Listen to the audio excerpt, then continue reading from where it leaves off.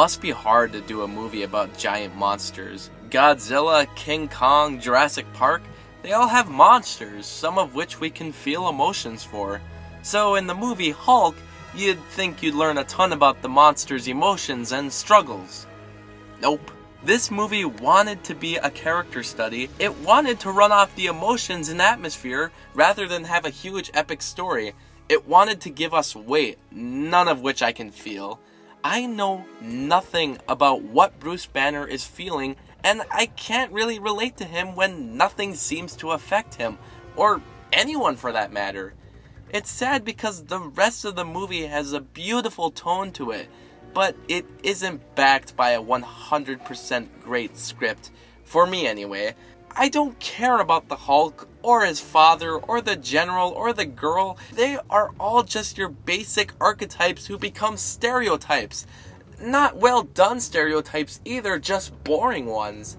That's a good word to describe this movie, boring. Which is weird to say because this movie is fast-paced.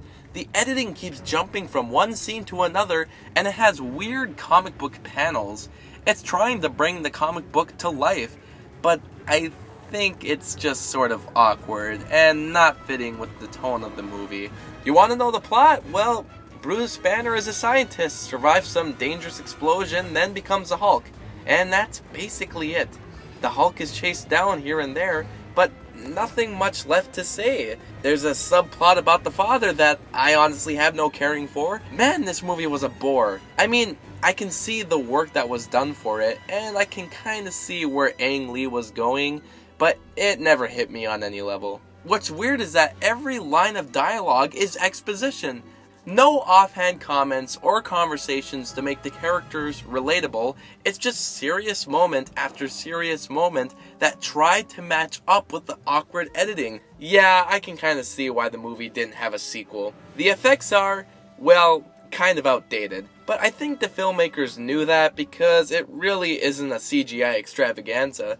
They instead try to hold this movie together through emotion that I honestly felt nothing of. It was a failed experiment to me, and definitely is not a movie for mainstream audiences. This is not what I pictured as being a Hulk movie, and while I give credit to Ang Lee for trying something different with the material that has a very obvious story, it just didn't work for me in the end. I don't feel complete seeing this movie, and honestly, if you haven't seen it, don't worry about skipping it.